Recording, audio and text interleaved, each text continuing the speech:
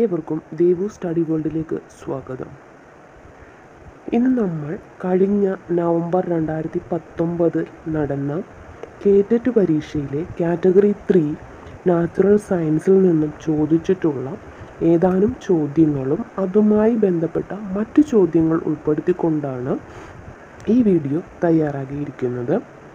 അപ്പോൾ നമുക്ക് ചോദ്യത്തിലേക്ക് കടക്കാം. ഒന്നാമത്തെ ചോദ്യം ഇങ്ങനെയായിരുന്നു: Nandankanan zoological park is at. Nandankanan zoological park എവിടെയാണ് എന്നായിരുന്നു ചോദ്യം. ആൻസർ ഇതായിരുന്നു: Bhubaneswar. Nandankanan zoological park is at Bhubaneswar എന്നായിരുന്നു ആൻസർ. ഭുവനേശ്വർ ഒഡീഷയിലാണ് ഭുവനേശ്വർ. അപ്പോൾ നന്ദൻകാനൻ സുവോളജിക്കൽ പാർക്ക് സ്ഥിതി ചെയ്യുന്നത് ഒഡീഷയിലെ ഭുവനേശ്വറിലാണ് സ്ഥിതി ചെയ്യുന്നത്. ഇനി നമുക്ക് മറ്റു സുവോളജിക്കൽ പാർക്കുകൾ ഏതൊക്കെയാണെന്ന് നോക്കാം. ഇന്ത്യയിലുള്ള 10ഓളം സുവോളജിക്കൽ പാർക്കുകൾ ഇന്ത്യയിലുണ്ട്. അപ്പോൾ അത് ഏതൊക്കെയാണെന്ന് നോക്കാം. National zoological park is at Delhi, New Delhi. National zoological park ന്യൂഡൽഹിയിലാണ്. അപ്പോൾ നാഷണൽ സുവോളജിക്കൽ പാർക്ക് ന്യൂഡൽഹി. അടുത്തത് Rajeev Gandhi zoological park is at Pune, Maharashtra. Rajeev Gandhi zoological park മഹാരാഷ്ട്രയിലെ പൂനെയിലാണ്. അടുത്തത് Nandankanan zoological park Bhubaneswar, Odisha. Nandankanan zoological park ഒഡീഷയിലെ ഭുവനേശ്വറിലാണ്. Indira Gandhi zoological park is at Visakhapatnam, Andhra Pradesh. Indira Gandhi zoological park Visakhapatnam, Andhra Pradesh. Padmaja Naidu Himalayan zoological park is at Darjeeling, west Bengal. Padmaja Naidu Himalayan zoological park is at Darjeeling, west Bengal. Amirthi zoological park is at Vellore, Tamil Nadu. Amirthi zoological park Vellore, Tamil Nadu. Nehru zoological park is at Hyderabad, Telangana. Nehru zoological park is at Hyderabad, Telangana. സക്കർബോ zoological park is at Junagadh, Gujarat. Zuckerberg zoological park is at Junagadh, Gujarat.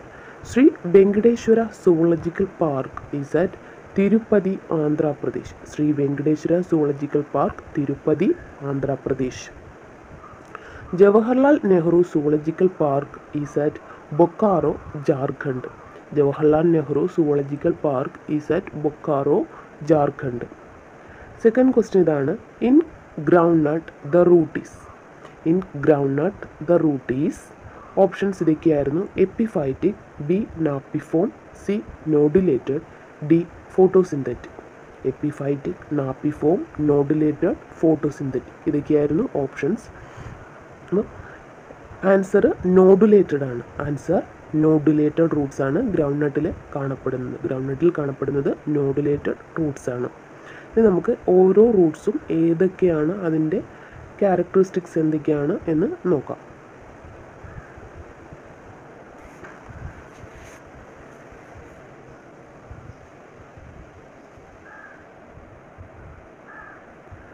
ഒന്നാമതായിട്ട് epiphytic Roots.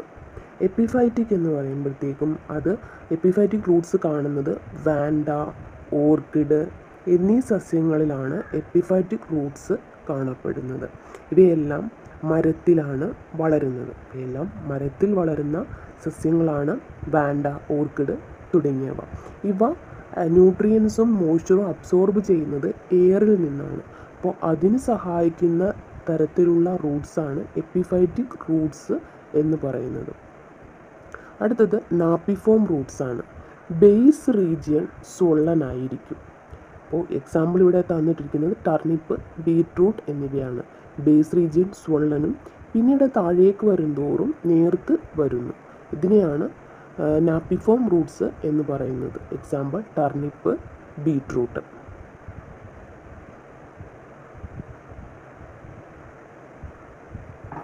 അടുത്തതാണ് fusiform Roots. Fusiform Roots എന്ന് പറയുമ്പോഴത്തേക്കും ഇവിടെ example കൊടുത്തിട്ടുണ്ട് radish. അതിൽ നടുഭാഗം സ്വള്ളനായിട്ടും both ends രണ്ട് വശങ്ങളിലേക്കുമാണ് taper ചെയ്യുന്നത്. അതായത് രണ്ട് വശങ്ങളിലേക്കും നേർത്ത് ഒരു സ്പിൻഡിൽ ഷേപ്പ്ഡ് സ്ട്രക്ചർ ഫോം ചെയ്യുന്നു. ഇത്തരത്തിലുള്ള റൂട്ട്സാണ് ഫ്യൂസിഫോം റൂട്ട്സ് എന്ന് പറയുന്നത്. Example radish. അടുത്തത് കോണിക്കൽ റൂട്ട്സ്. ക്യാരറ്റിൽ കാണപ്പെടുന്നത് കോണിക്കൽ റൂട്ട്സ് ആണ്. ക്യാരറ്റ് കാണുമ്പോൾ നമുക്കറിയാം ക്യാരറ്റ് ആദ്യം താഴേക്ക് വരുന്തോറും ടാപ്പർ ചെയ്ത് കാണപ്പെടുന്നു. ഇതിൻ്റെ താഴേക്ക് കോണാകൃതിയിലാണ് ക്യാരറ്റിൻ്റെ റൂട്ട്സ് എന്ന് പറയുന്നത് കോണാകൃതിയിലാണ് കാണപ്പെടുന്നത്. അതുകൊണ്ടാണ് കോണിക്കൽ റൂട്ട്സ് എന്ന് പറയുന്നത്. കോണാകൃതിയിലാണ് ക്യാരറ്റിൻ്റെ റൂട്ട്സ് കാണപ്പെടുന്നത്. കോണിക്കൽ റൂട്ട്സ് എന്ന് പറയുന്നത് അതുകൊണ്ടാണ്. അപ്പോൾ ക്യാരറ്റിൽ കാണപ്പെടുന്ന റൂട്ട്സാണ് കോണിക്കൽ റൂട്ട്സ്. അടുത്തത് നോഡുലേറ്റഡ് റൂട്ട്സ്. ലെഗ്യൂംസിൽ അല്ലെങ്കിൽ ലെഗ്യുമിനസ് പ്ലാന്റ്സിലെല്ലാം കാണപ്പെടുന്നത് നോഡുലേറ്റഡ് റൂട്ട്സ് ആണ്. അപ്പോൾ ഈ ലെഗ്യുമിനസ് പ്ലാന്റ്സിൻ്റെ റൂട്ട്സിൽ നോഡ്യൂൾസ് കാണപ്പെടുന്നത് കൊണ്ടാണ് നോഡുലേറ്റഡ് റൂട്ട്സ് എന്ന് പറയുന്നത്. ഈ നോഡ്യൂൾസിൽ റൈസോബിയം എന്ന് പറയുന്ന നൈട്രജൻ ഫിക്സിംഗ് ബാക്ടീരിയ ഉണ്ട്. അപ്പോൾ അതുകൊണ്ടാണ് ഈ ലെഗ്യുമിനസ് പ്ലാന്റ്സിൽ നോഡുലേറ്റഡ് റൂട്ട്സ് ആണ് കാണപ്പെടുന്നത്.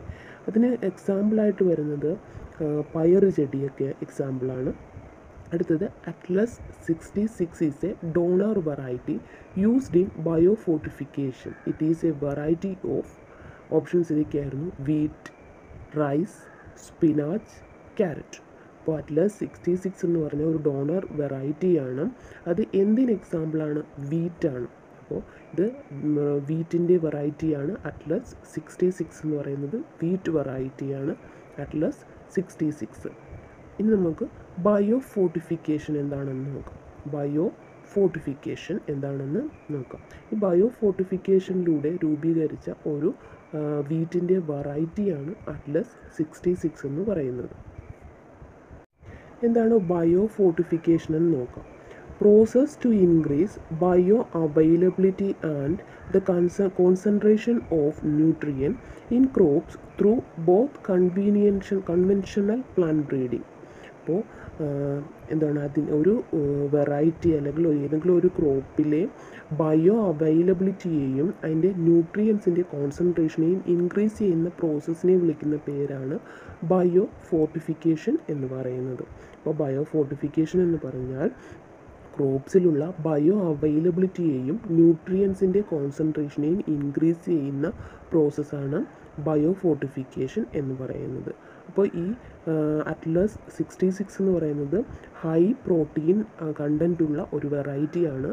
ഈ അറ്റ്ലസ് 66 എന്ന് പറയുന്ന വീറ്റ് വെറൈറ്റി. അപ്പോൾ ഈ ബയോ ഫോർട്ടിഫിക്കേഷനിലൂടെ നിർമ്മിച്ചതാണ് അറ്റ്ലസ് 66 എന്ന് പറയുന്ന വീറ്റ് വെറൈറ്റി. ഇതിൽ പ്രോട്ടീൻ കണ്ടൻറ്റ് വളരെ കൂടുതലാണ്.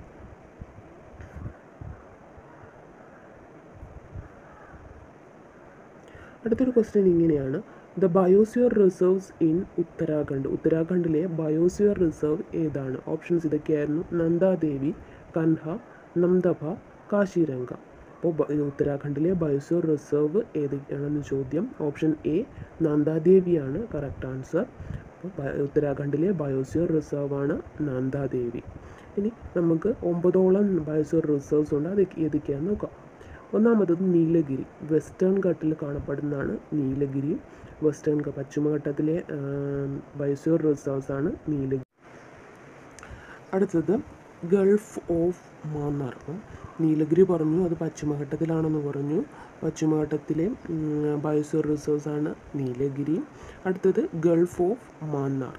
അത് ഇന്ത്യക്കും ശ്രീലങ്കയ്ക്കും ഇടയിലായിട്ട് സ്ഥിതി ചെയ്യുന്ന ഒരു ബയോസ്ഫിയർ റിസർവ്സ് ആണ് ഗൾഫ് ഓഫ് മാന്നാർ എന്ന് പറയുന്ന ബയോസ്ഫിയർ റിസർവ്സ്. അടുത്തത് സുന്ദർബൻസ് എന്ന് പറയുമ്പോൾ പശ്ചിമ ബംഗാളിലാണ് സുന്ദർബൻസ്. പശ്ചിമ ബംഗാളിലേതാണ് സുന്ദർബൻസ്. അടുത്തത് നന്ദാദേവി അത് ഉത്തരാഖണ്ഡിൽ സ്ഥിതി ചെയ്യുന്നതാണ് നന്ദാദേവി. ഉത്തരാഖണ്ഡിലെ ബയോസ്ഫിയർ റിസർവ്സ് ആണ് നന്ദാദേവി. നമ്മൾ ആദ്യമേ പറഞ്ഞു കഴിഞ്ഞു. നോക്രക്ക് മേഘാലയയിലെ ഗാരോ ഹിൽസിൽ സ്ഥിതി ചെയ്യുന്നതാണ് Nokrek biosphere reserves. മേഘാലയയിലെ west Garo ഹിൽസിലാണ് Nokrek biosphere reserves. അടുത്തത് പച്ചുമാർഹി. പച്ചുമാർഹി മധ്യപ്രദേശിലാണ് biosphere reserve. പച്ചുമാർഹി biosphere reserve മധ്യപ്രദേശിലാണ്, Satpura റേഞ്ചസിലാണ്. അടുത്തത് Similipal biosphere reserves north east ഒഡീഷയിലാണ്. Similipal biosphere reserves ഒഡീഷയിലാണ്. അടുത്തത് അജനകുമാർ അമർകണ്ടക് ബയോസ്ഫിയർ റിസർവ്സ് ഛത്തീസ്ഗഡിലും മേഘാലയയിലും മധ്യപ്രദേശിലുമായിട്ടാണ് സ്ഥിതി ചെയ്യുന്നത്. അജനകുമാർ.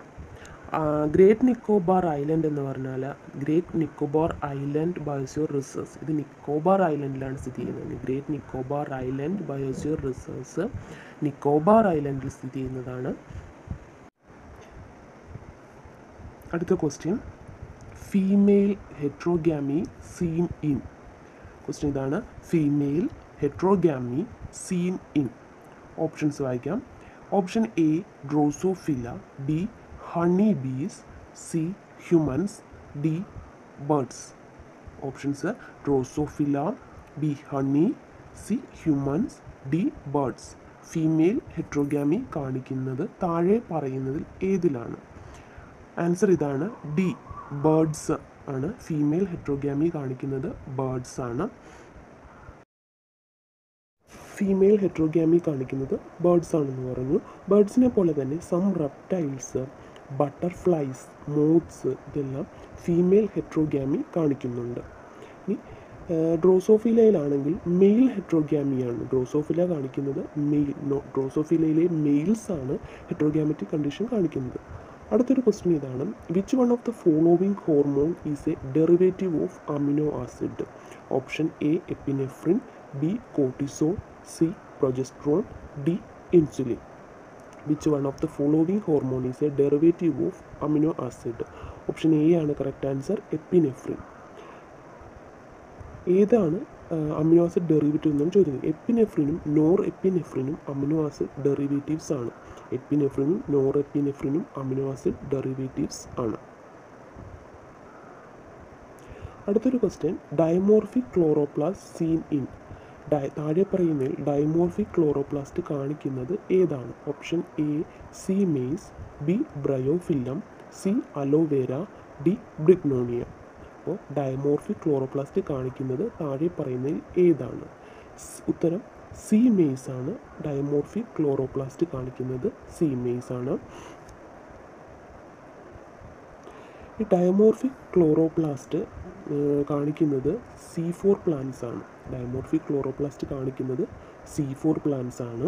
അപ്പോൾ ഈ C4 പ്ലാന്റ്സ് C4 പ്ലാന്റ്സ് ആണ് sugar cane, sorghum, millets, switch grass എന്നിവ ഡയമോർഫിക് ക്ലോറോപ്ലാസ്റ്റ് കാണിക്കുന്ന C4 പ്ലാന്റ്സ് ആണ്.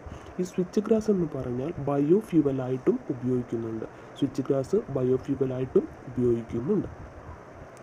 ഈ വീഡിയോ നിങ്ങൾക്ക് ഇഷ്ടമായെങ്കിൽ എൻ്റെ ചാനൽ ലൈക്ക് ചെയ്യുക, സബ്സ്ക്രൈബ് ചെയ്യുക, കമൻറ്റ് ചെയ്യുക. Thank you.